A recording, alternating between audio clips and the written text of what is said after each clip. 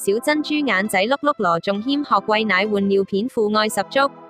楊怡同羅仲謙嘅寶貝女小珍珠2個月大，女兒好快要迎來爸爸羅仲謙的第一個父親節。父親節前一天，楊怡在社交平台晒出羅仲謙為女兒餵奶和換尿片的溫馨畫面。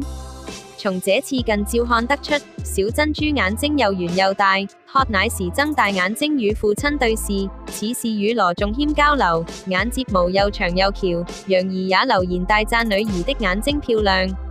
在換尿片時，小珍珠又與父親羅仲謙四目交投，羅仲謙還邊換尿片邊吹口哨逗女兒，難怪引得小珍珠一直凝視他。